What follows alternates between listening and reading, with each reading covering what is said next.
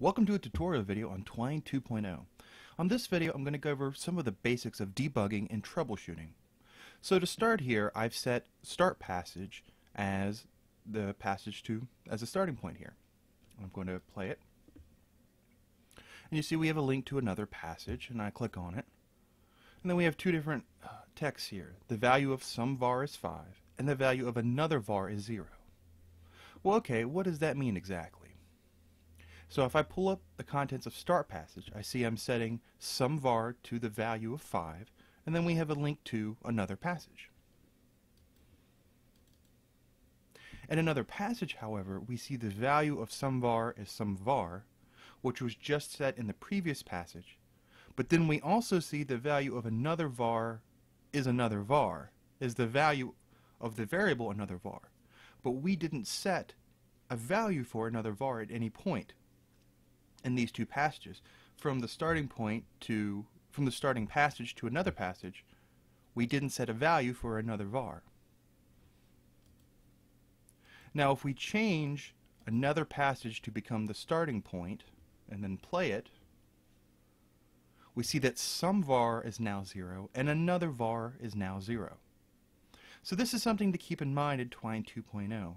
If you don't initialize a value of some variable, for example, in our another var here we've been using, it is automatically set to 0. This is to protect you from referencing some variable, but it not already having a value. So it's something to keep in mind here, that if you don't initialize some variable, it will have the value of 0. Now to see this in practice, I'm going to switch starting passage to the starting point to a start passage. Then we're going to use this little bug icon right here, test story starting from here.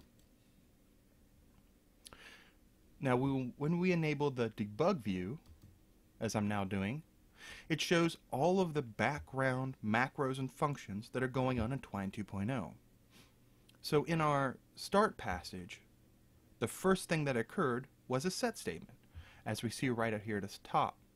The second thing that occurred is actually a link goto. Internally, when you use the two brackets to create a link to another passage, Twine 2.0 is actually invoking the link goto macro for the result of clicking on the link and then going to some other passage.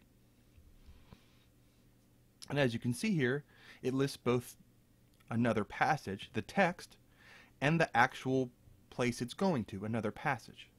And then when I have the mouse over it, you can see in the smaller text here the actual invocation of it. Link goto with the text another passage to the passage another passage. So when I click on it, it shows you what's going on in another passage. And we see the value of some var is 5, and then we see we actually are asking for the value of that variable, some var.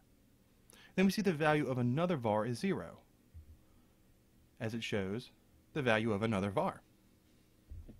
So the debug view, we can turn it on and off here, shows you exactly how Twine 2.0 is invoking different things and what values are showing up. So coming back to our grid here of passages, I want to show you another thing that can happen. You'll notice that another start passage here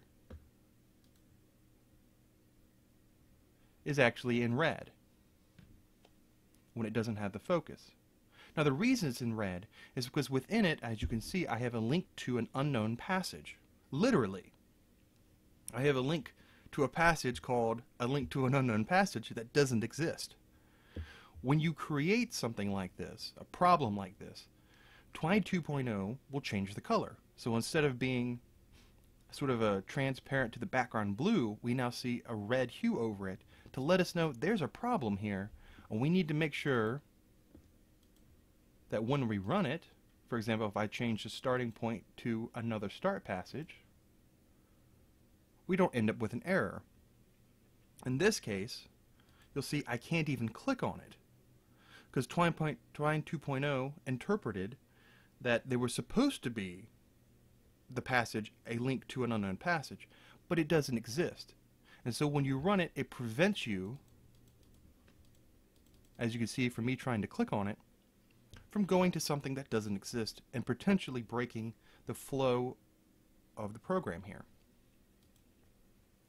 Now, that's with an explicit link.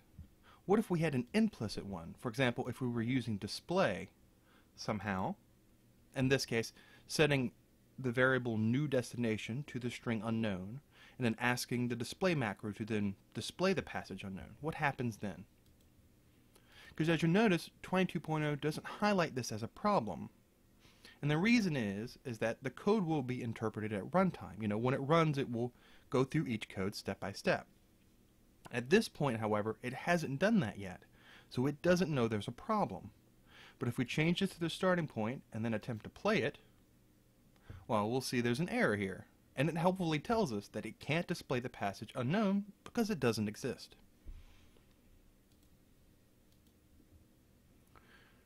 Now, other than variables not existing and links to passages maybe not existing yet, sort of a third category of possible errors you may run into in Twine 2.0 is when you ask Twine to give you some value of some object, in this case a data map, that doesn't exist.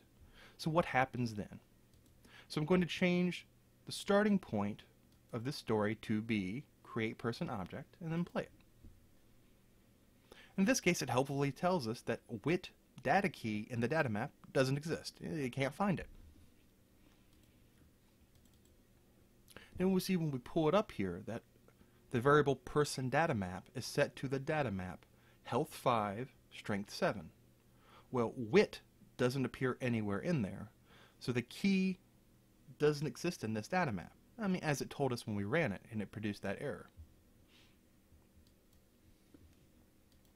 So if we wanted to double check this, we run it in debug mode, and we see again there's a set, and then it produces the error because it doesn't understand where the wit data key is. And we can do the same thing with display unknown. Test the story from that point, and it produces the same error. Again, showing us the set is occurring first, and then the error occurring second.